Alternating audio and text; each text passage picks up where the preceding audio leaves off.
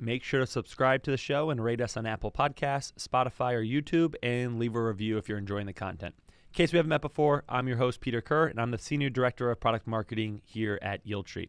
Today, I'm joined by Brent Kochuba, founder of SpotGamma, which analyzes option and derivative markets to make inferences on the markets at large. Brent, welcome to the show. Thanks, Peter. It's great to be here.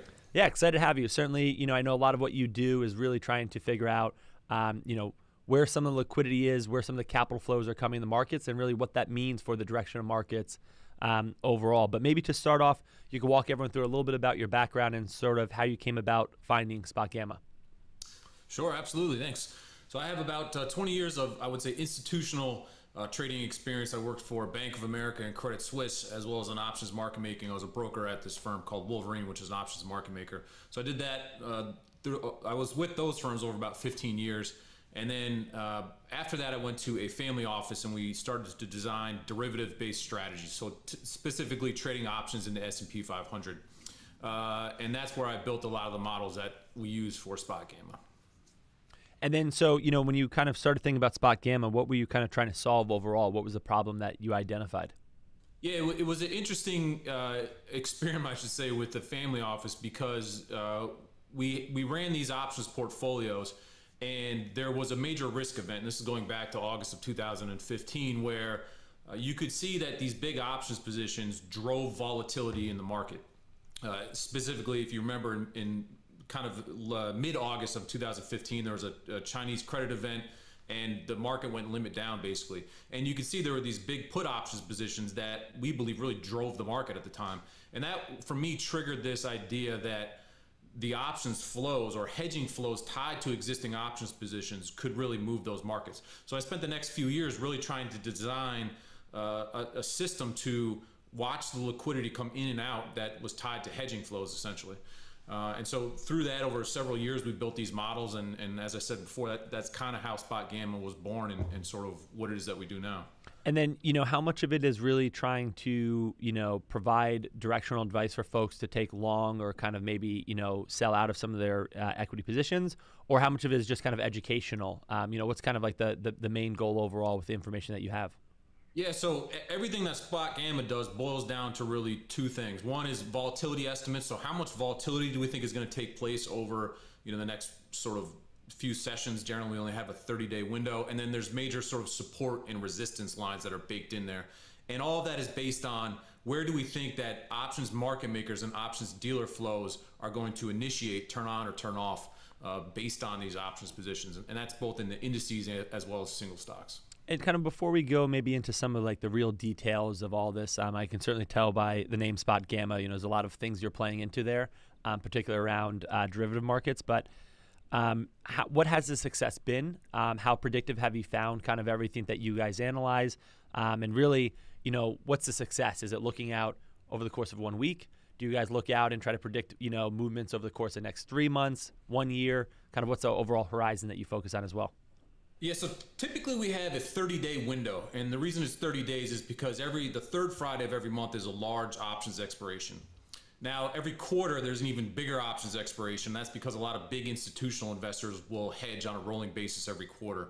So it's generally the third Friday of every month is our view. And then typically we'll see a little bit farther based on what the size is basically at these different expirations. And if I could segue slightly here, I think it's been an interesting experience for me because when we first started in late 2019 and early 2020, it was trying to convince people that the options market had an impact on stocks, right? And if you fast forward a little bit through the GameStop and AMC gamma squeezes and all that, a lot of this almost has become sort of fundamental knowledge for a lot of people, right? That this idea exists that options can impact stocks. And to sort of start off and try to help convince people of this, I'll highlight a few data points. If you remember at the end of 2018, around Christmas time, there's that famous Christmas Eve low where Mnuchin called around to the different banks and he was trying to, almost like prop up or talk up the market, right? And the market was just kind of crashing at the end of 2018. And we hit a low on that Christmas Eve day, and people sort of assign that to Mnuchin calling around to the banks. But it turns out that Monday is the day after humongous options put positions expired on the third Friday of that December, which was, I believe, was the 21st. So that essentially the idea is a lot of put options expired, and that allowed dealers and market makers to basically cover a bunch of short hedges. So that was one major low. Fast forward to the other most significant low in the past, say, 5 or 10 years. That's March of 2020. That is the COVID low, right? We were crashing because of COVID and troubles in the energy market and all these other things. And the low is the day after the big March options expiration in 2020. You can check this past January. There was a massive options expiration. Market bounced the day after that options expiration. And then obviously we had this past March where we saw a 10% rally that was tied to options expiration as well. So these don't have to be short-term signals. They can be signals, I think, that are important for investors sort of across the time horizon spectrum, so to speak, to watch. And, I'm just kind of to play like, the devil's advocate on kind of that thesis. How much of that is also just kind of, overall, while being a big options expiration time, also maybe having other forces at play, including just, institutions, endowments, pensions, other large managers rebalancing their portfolio even outside of the option markets, knowing that obviously as they kind of get away from their target weights, they tend at the end of quarters or so to also kind of really start shifting around portfolios. And then typically I would imagine when markets are down, they're allocating from fixed income into equities and kind of rebalancing that way. So curious how you think all those forces kind of play a factor. Yeah, that's a fantastic question. So this is not a phenomenon, the low that we see in every quarter. There are certainly some quarters where the big options complex, which is really the S&P 500 or the SPX index options, you can see where there's a lot of call positions, right? And you don't get the same movement in quarters or even monthly options expirations when you have large call positions expiring. And the other thing I would say is that this is uniquely a phenomenon that tends to occur on the third Friday of every month. There's also a quarter end expiration, which is the last day of the month, right? And so when you talk about those quarter end flows, I suppose some of those quarter end flows could kick in around mid-month, but we will see the low will come so consistently after the Friday immediately after that options expiration. And again, in January, I'd highlight you get the same phenomenon where you can measure the size of the options expiration, how big it is, and the relative sort of snapback rally or the volatility that comes to the upside after these events. And so, a lot of what you're kind of discussing is also around this concept of hedging, right? Yeah. Which I want to spend a little time on. But, I just want to first ask, you talked a lot about the lows and obviously the impact that puts have on kind of establishing some of the lows. Is the inverse true as well, where those that are kind of long call options, you tend to see some market peaks around those same kind of cycles? Yeah, so some of this gets into the way that we model flows a little bit. And I would say you could see that similar phenomenon, I would say, in call options. So when you know that traders are likely long a lot of call options, right, like in a Tesla or AMC and GameStop back when those sagas were occurring, that people were tilted very long, right? People were buying a lot of calls, and you can infer from that the counterparties there, who would be options market makers, options dealers, were probably short calls, right? And so from that, you can estimate how these dealers need to hedge in those scenarios. Now in the S&P, we model that most calls are sold by big institutions for yield, looking for yield and that type of thing, right? So we estimate that most options market makers or dealers are likely long calls in these scenarios and not short calls. And so the flow works a little bit different in that respect. Whereas if you think about who's buying puts, well, people are buying puts, they're long puts for the purpose of hedging their downside, which makes market makers short puts. And so and that's typically how we model, right? So the long sort of answer is yes, if you know that people are long calls or believe that they're long calls, you'll get a mean reversion type event, right? If the stock really rallied hard and those calls expire, then you would look for mean reversion in that event. In the S&P, because we think traders are typically short calls to bring in that income, the phenomenon is slightly different in the index side. And then maybe it's kind of worthwhile spending a couple seconds just on kind of who the typical buyers and sellers are of both call and put options. Kind of curious, how that skews. Also in terms of single names versus any indices, particularly things like NASDAQ and the S&P. Yeah, so the base way that we model everything, and as you sort of stated at the onset, what we try to do here is we look at the options market and we look at the estimated hedging flows tied to these options positions, and then we try to figure out how is that going to move the underlying stock. So you don't necessarily need to know much about the various Greeks and all this type of thing, but you can sort of understand, look, there's big options positions, and that is going to impact the stock in a given way, right? So when you think about the options market in general, The S&P 500 itself is obviously the largest stock index in the world. There's trillions of assets linked to it. And so there are consistent flows that occur every single week. It's a cycle. It's a 30-day cycle that happens. And then in single stocks, what's interesting is you'll have big single stocks like Apple, Tesla, Amazon. These names will have consistent options flows tied to them. You can kind of set your watch to it. I think, for example, in Apple, you get a lot of people who own Apple stock. It's an asset they're going to hold forever, and they'll sell calls against it, right? And that's just what they do every month. And then you'll get these other stocks that are kind of a flash in the pan, right? Maybe somebody posts a good thesis on Wall Street bets, and that suddenly will drive a bunch of investors to run in. A great example is Twitter. I believe that was just last week, it's 2 weeks ago now, where Elon Musk comes out and he says, look, I'm going to get involved here. And call volume exploded. It was the largest call volume day, I believe, in Twitter ever, right? So in those instances, you can look and you can see here's roughly the notional impact, right, on the stock based on hedging flows. And the basic idea around this is if I'm a dealer, an options market maker, and Peter, you're buying options, right? You're on your Robinhood account or Interactive Brokers or E-Trade, whatever it is, and you start buying calls in Tesla. As a market maker, I'm the one that's selling you those calls, right? It's likely not another investor or single trader. It's likely a fund like Citadel or something. So as I'm getting short calls as a dealer, I need to hedge myself, and I'm going to do that most often by buying the underlying stock. And that's what the general idea is, right? So if we know everyone's buying calls, then we know the market makers short those calls. They have to buy stock, and that is likely what we would say is expanding the volatility of that stock, which simply means it's just driving the stock up higher. And so you can find these situations. Again, some of them are cyclical and large and consistent, a la Apple and Tesla, and other times it's kind of a flash in the pan like Twitter was last week. And so maybe it's probably worth it to spend a moment here and just kind of maybe find an analogy or a hypothetical to walk everyone through kind of how options work. Certainly there's a lot of really deep education, particularly around what you've alluded to, which is the Greeks, which really have to do a lot about option pricing. And we can get to all that in some of the underlying sort of second order derivatives that kind of like play into that.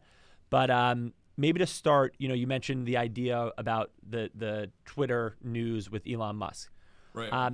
Maybe you can quickly explain, using a hypothetical example, is why would someone invest why would they go long or buy the stock, or rather why would they then buy options overall? Maybe you could kind of explain in that hypothetical the different characteristics, exposure, and kind of like capital at risk, for lack of a better term. Sure. There's two main risks or two main reasons that you would choose to trade an option. Let's just talk about calls here instead of buying the stock. So why would you buy Twitter calls instead of the actual stock? One is for leverage, right? You can spend a few $100s in premium, and if you buy one contract, that essentially represents 100 shares of stock. And so I can use a few $100s to essentially represent possibly several hundred shares of Twitter, the underlying stock, right? So that gives me some leverage. The other thing is it gives me a fixed risk, right? I know that the most I can lose if this contract expires worthless, it's whatever the premium I paid. So if I bought a Twitter call for $1.50, then that all I can lose is $150. Whereas if you hold the stock, obviously the stock could go down, 10, 20, 30%, and you could lose quite a bit more. So those two reasons are the primary reasons that an average investor, right, would look to use an option. And the same thing works on the downside for hedging. If you want to protect your portfolio of long stocks, you may want to buy some put options when you think the market is at risk, and those put options would protect you if the market starts to draw down. So you can spend a fixed amount on insurance, say, look, I'll spend 1% of my portfolio on put options, and then I can do some basic math to figure out, okay, if there's a 10% drawdown in equities, then I know that I'm hedged, right? That's sort of my max risk. So essentially the options give you an extra ability to either hedge or express sort of a leveraged view on something. And then, so that's kind of the long case. And then maybe let's say someone did actually own the Twitter stock. They saw the great news about, or at least the news that they thought would propel the stock higher. Why might they then consider buying a put?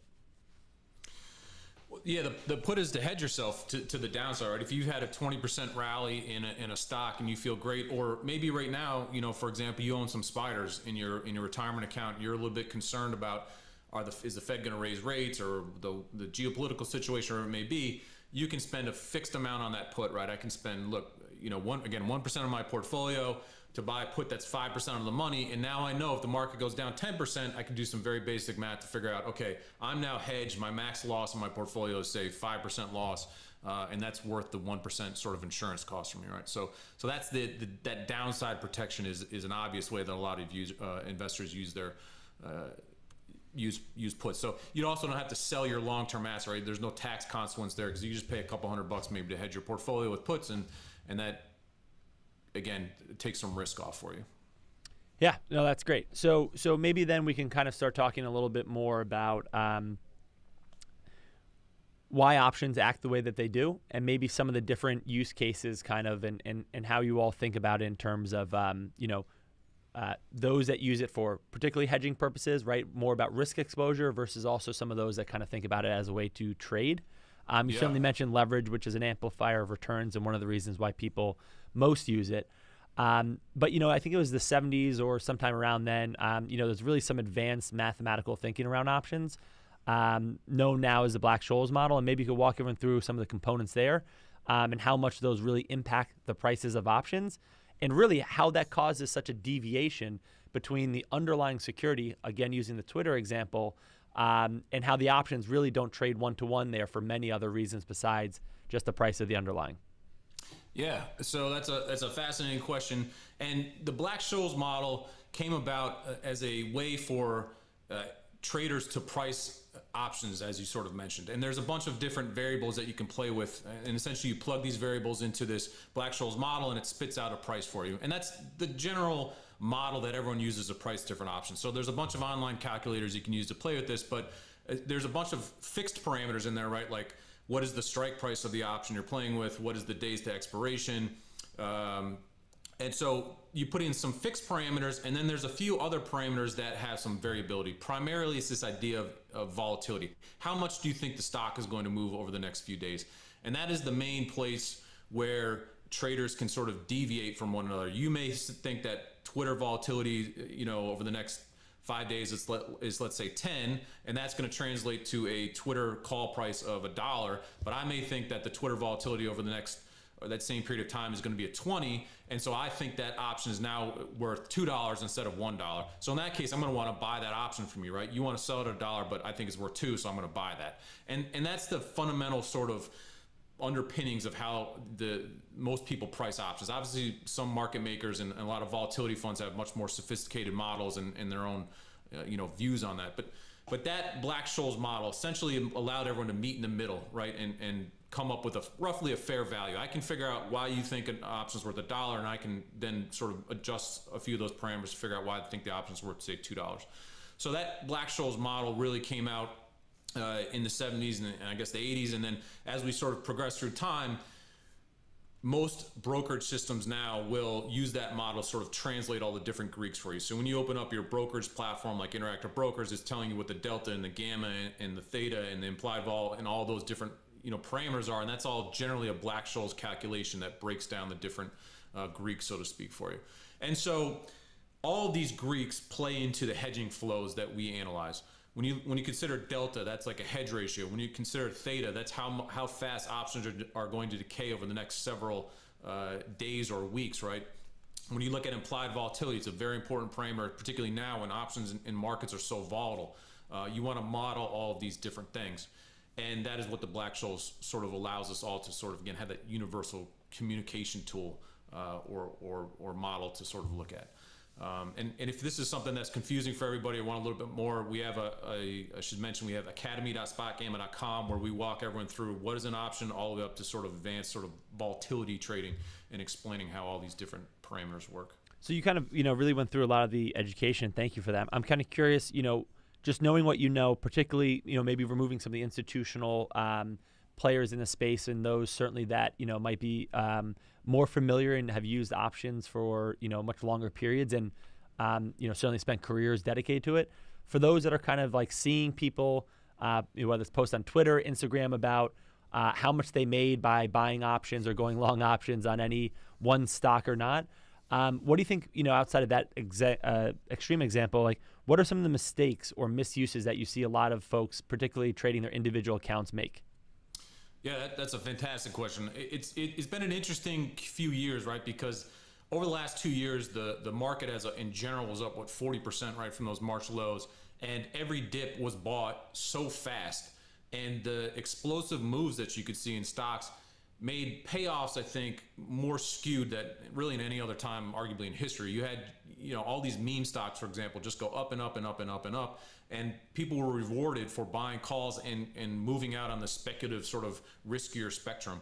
And obviously this market in 2022 has been a much different environment, right? It's much choppier. There's larger swings. It's a more challenging place to trade. And I think the mistake that we will see oftentimes is that traders will pay too much for an option in a given scenario. And this is where the idea of implied volatility comes in.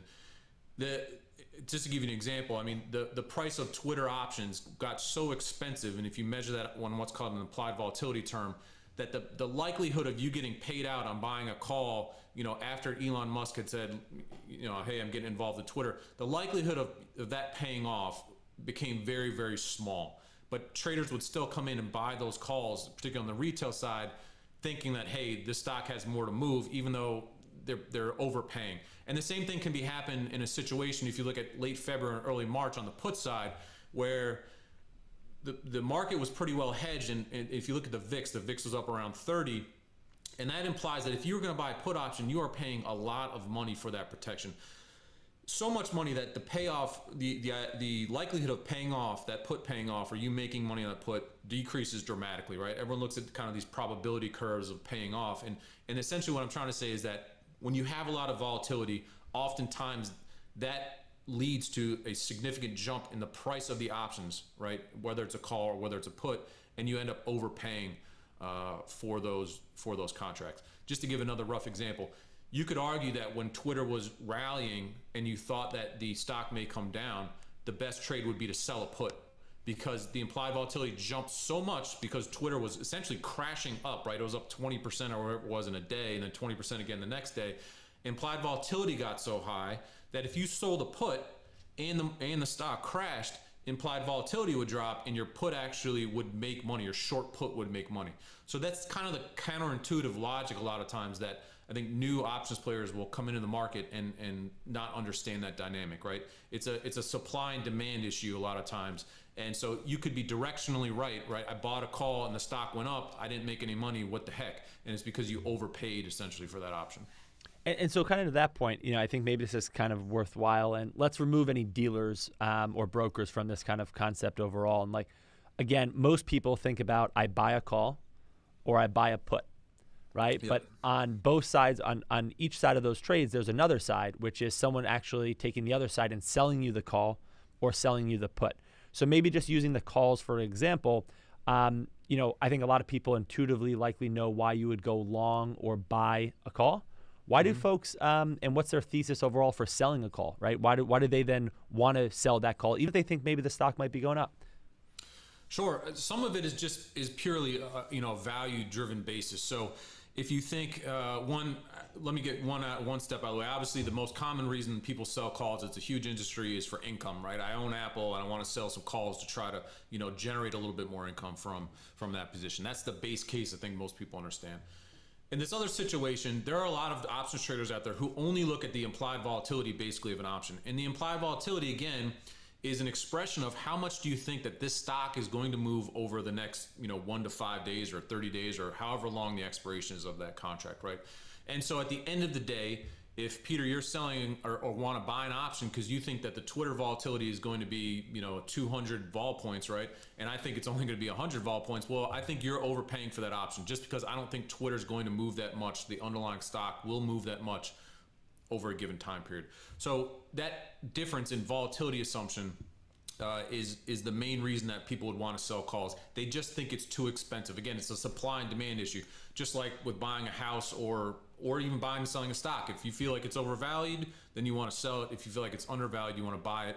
And that's the same thing when you look at a call, right? The call doesn't have to be an expression of the directional move of the stock as much as is it just rich or cheap based on people's expectations, right? The volatility expectation. And so let's actually maybe table the pricing in terms of implied volatility and whether or not it's you're getting value or you're overpaying. But if I'm long in your example Apple stock, maybe I'm just kind of like a little bit unsure of the direction of the next move. So I then, decide to maybe try to create some at least income overall by selling a call into that market. Kind of what are the different outcomes, right? Is there a possibility to lose money? How do I make money? Maybe you could walk everyone through that. Yeah. So the base sort of simple explanation here is that you will make money. The break even for you is the strike price of the call option. So if you bought if you sold a 200 strike call on Apple for $2, then your break even price is obviously $202. So as long as the stock stays under that level, then you essentially pocketed the income from. So if you sold one call for $2, you collect $200. That's a very clean scenario. Obviously, the Apple stock could close at 201, and then there's a little bit of a break even there. But if Apple goes above 200, what happens is you're a broker then on what's called exercise, will exercise that call option, which means that your 100 shares of Apple stock that was in your account will get pulled out, right? And your net position will be zero at the end of that trade. So some traders are fine letting their position, quote unquote, get called away. Obviously, there's tax implications there if you're a long-term holder, et cetera, et cetera. So generally, what people do is they'll say, "Oh shoot, this call went against me, or the stock went through my call strike. So I got to sell or I got to close that position. I have to buy that call back to make sure that my stock doesn't get taken away, right?"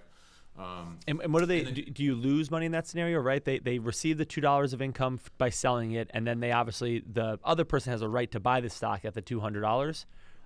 So of course they lose their shares, and overall, any other kind of economic gain loss for them. You sort of lose it's the opportunity cost, right? If Apple goes to 210 and you sold a 200 strike put for $2, or excuse me, 200 strike call for $2, there's an $8 difference in there, right? Because the stock went to 210. And you're down, you sold the 200 strike call. So you lose that opportunity cost of $800. Obviously you collected $2 in premium, so you got to count that in there. But so that's what you won't see red in your account from that. It's just you lost the opportunity cost of the stock going up to $200. And conversely, if the stock goes down, right, then you just collect the $200. That option expires worthless, and you brought some income in. So that's part of the art of it, is figuring out, look, I want to sell this thing. I likely don't want the stock to get called away, and so what's the right time? Like, how far out do I need to go? How far above do I need to go based on my fundamental or my technical analysis or whatever it may be? And then you've spoken a lot about implied volatility, and one thing I don't know, I don't think that everyone knows is, and sometimes it's counterintuitive, during periods of dislocation, when you think about a normal volatility curve, it's really heightened in the short term. So actually sometimes, being able to look through at least, in that 30, 60, 90 days or so, you'll see during periods of market volatility, really rich, kind of volatility pricing in those shorter terms. But if you look out a year or two now, when things get certainly less certain, you see a much more normalized kind of scenario in that market. So maybe you could walk everyone through kind of some of those dynamics. Yeah, so the dynamic I think you're referring to there is term structure. And essentially what that is that for every options expiration, again, there's one, let's just say every month, there's actually weeklies now, but just to keep it simple, every month there's this options expiration, and there's options trade at different values, obviously tied to each of those expirations. And generally what happens when markets are calm, near-term expirations trade at a lower price, and we're talking about implied volatility price, but they trade at a lower relative price in the near term rather than the long term. And if you think about that, that makes sense. My expectation of what could happen in the next 30 days, I can probably predict that better than what's going to happen in the next year, right? So obviously you would have more implied volatility, or options that are longer dated would have a higher price, right? Because there's more uncertainty a year out. Now what happens is when you get extreme movements in stocks, be it up or down, a stock can crash up essentially the same way it's crashing down. But historically what happens is people get a lot of fear in the market, and they'll look to buy options to protect themselves. And because when markets start to crash, everybody starts to look for protection, the price of all options all the way out in time starts to go up. And so what people will start to do is they'll start to buy the shorter dated options, which are a little bit cheaper in terms of premium, but you end up paying a higher volatility price for those. So essentially what happens is what we say, the term structure goes from contango, which is shorter date options are relatively cheaper than longer date options, to what we call backwardation. I know there's a lot of terms here, but essentially what that's telling you is that shorter date options get relatively way more expensive than the longer dated options. And that is often just a function of supply and demand. Sometimes when there's so many buyers of something, right, of a call or of a put, the price of that option just gets skewed out, way out, and that makes this sort of what you're mentioning before, the cost of the option just gets kind of blown out.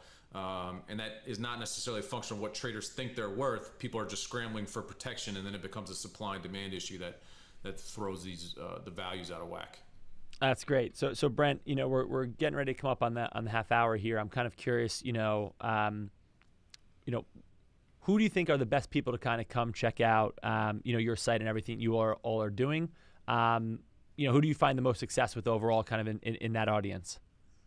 Yeah, so we write 2 daily notes every single day. And what we do is we analyze, as I mentioned before, the S&P 500, the NASDAQ, and we write analysis of how the hedging flows tied to all these options positions can impact the market. So that's our written content. That's sort of what we're known. There's a lot of institutional investors, banks, and the like that read that note because they essentially want to outsource, the ability to read the market, the options flows, right? It's something that doesn't necessarily impact the market every single day in a major way, but there are these times where it's really important to know this information, and sort of a lot of people I think rely on SpotGamma to say, look, they'll flag something when the options market's really important and something I need to watch. So we think that anybody who's a relatively active investor, someone with even just a 30, 60, 90-day hold period, can take a lot of information, a lot of value of that. So we get a lot of RIAs and the like. We get a lot of people who are swing traders because they want to sort of know how to position themselves around these large expirations.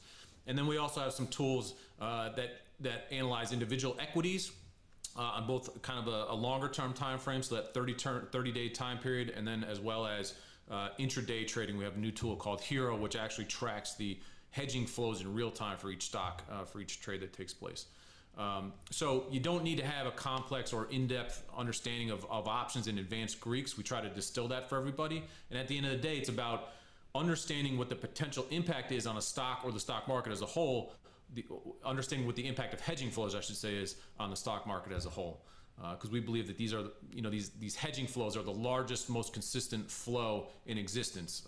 If you think about like a pension fund, they have to allocate some money. Once they allocate, they're done, right? But the hedging flows dictate that if the market moves down, the hedging flows do one thing, and if the market moves back up, the hedging flows got to kick in again, right? And it's consistent, and it's we believe predictable. So we did get a question that came in, and I'm going to try to ask it both specifically around some names and then also maybe a little bit more around the market. But, we think a lot about where and how banks and traders play. A lot of times it's about managing their own book, right? And you mentioned kind of some of these delta concepts where, all of a sudden when they're hedging, there's a multiplier around what they need to do to their book in order to get everything back in check. Maybe you could walk everyone through that dynamic overall, and then also just a little bit more specifically around things like AMC last year and kind of how all that played into kind of that, exponential share price growth on a company that was really kind of in the dumps in some respects. Yeah. So we can start with AMC. We actually wrote, we're part of a paper sent to the SEC. It's on our website that analyzed the options, we call it gamma squeeze in AMC. And essentially all that is, are traders bought call options in AMC. And for every time a trader buys a call, there's a hedge ratio, and that's called delta. And that hedge ratio basically tells us how many shares of stock a market maker like Citadel would have to buy to hedge the call that they sold to a trader. And so when you think about hundreds of traders buying calls, suddenly Citadel or another market maker like Susquehanna suddenly is going to be short a whole bunch of calls, and they're going to hedge themselves by buying stock. And we use for someone like Susquehanna or Citadel, like they're not really trying to take directional bets here. They're just trying to clip some coupons, right? So they want to be balanced their risk in both directions and just basically clip those premiums. That's 100% right. They're trying to collect spread, right? To collect the bid-ask spread. I think that they have more advanced strategies now. They may lean a little bit, but they're not here to say, look, AMC is a short, like let's let our risk. They can't do that. A market maker has a risk officer just like any hedge fund or your own brokerage system, right? And if your risk gets out of whack, you're gonna lose your job as a trader. You're not here to take that directional risk. So essentially, you have these hedge ratios that you can monitor, and when a bunch of calls come in and more calls come in, it means that dealers have to buy a bunch of stock to initially hedge themselves. This is called the delta hedging. And then what happens is, if the stock continues to go higher, obviously the hedge ratio adjusts. And so if a call gets farther and farther in the money, dealers have to buy more and more stock to maintain their hedging. That ratio is called gamma. So the hedge adjustment is called gamma. So that's where these two, when people talk about a gamma squeeze, it's the idea that if the stock continues to rise, dealers have to keep buying, right? It's a reflexive feedback loop. Dealers will keep buying, which forces the stock higher, which means they have to keep buying more shares to maintain their hedges. Now what happens is, all of a sudden, on expiration, like we have a fairly big expiration on this Thursday, all of those call positions expire.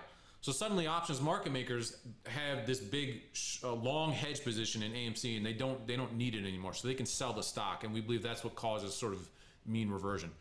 If we want to talk about an example that sort of exists right at this moment, if you were to look at the expiration for today, this is Wednesday and Thursday in the S&P 500, and the Qs in the NASDAQ ETF, it is a lot of put options expiring over the next 2 days. We estimate that roughly what we call 50%, 40 to 50% of the gamma position, or that's the hedging ratio of the S&P 500, expires today and tomorrow. So there's a ton of puts expiring by Thursday's close. And that means likely that dealers who are short puts are also short stock, right, as their hedge. And each minute now we tick towards expiration, right, on Thursday, those puts are likely to lose value. And so as those puts are losing value, the short hedge ratio for dealers is going up, so they can start to buy back their short hedges, right? And so that puts a bid into the market. So we put out on Twitter, and we've been talking about this sort of ahead of time, that look, a big put position is expiring. This phenomenon is, we believe, what drove the market up in March, that 10% rally, that look, these puts are going away. Dealers who are short stock to hedge themselves don't need to be short as much stock. It puts this bid into the market. For more sophisticated listeners, this is the idea of charm, which is the hedge ratio tied to time. But essentially what you need to know is, look, puts are expiring. Dealers don't need to be short anymore. They can buy stock back. So in your estimation, you probably think, again, over the course of the next couple of days here, and we're on April 13th now for anyone listening delayed, likely a little bit of a snapback rally. And then to take that a step further, do you consider option trading and everything you're doing, again, more of a discipline of technical analysis and fundamental analysis? And overall, how do you think that, this plays a part? I think I know your answer, but how much this plays a part in overriding the other kind of discipline overall? Yeah, it's a fantastic question. So I've kind of come up with this new term. There's like fundamental analysis and technical analysis, and then there's positional analysis, and that's what we do. It's positional analysis. How are dealers and market makers and traders positioned in the options market, and what hedging flows are going to be invoked through those positions? And so there are these times, right, and some of it is sort of path dependent.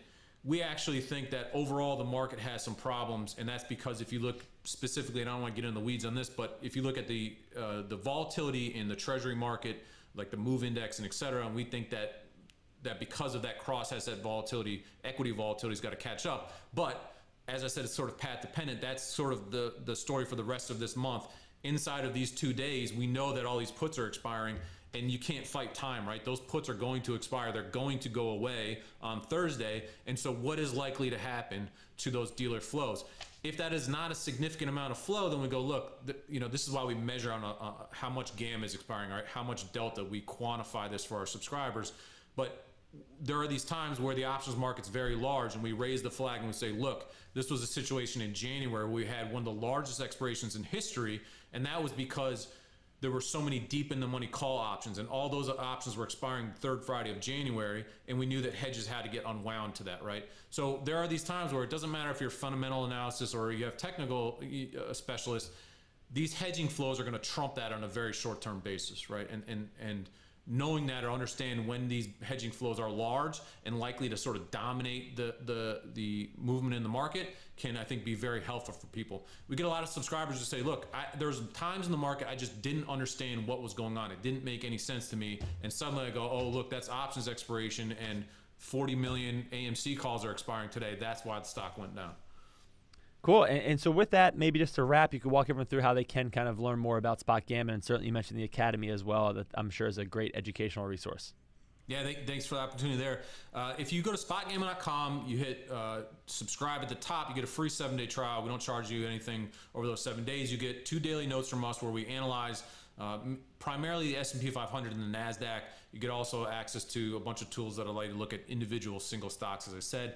And then if any of these terms are confusing for you, there's a 3-part course that we offer at academy.spotgamma.com where we walk you through, you can start at the advanced level if you want, or we'll walk you all the way through, what is an option all the way up to volatility trading. So we try to cover the whole spectrum there. That's great. And thank you, Brent, so much for joining us today. Thank you, of course, to all of our listeners. Remember to visit yieldtreat.com to learn more about our offerings and come to realize your next level with us. And also make sure to subscribe to our YouTube channel so you never miss a show. Thanks again, and see you next week. Thanks, Peter. Appreciate it.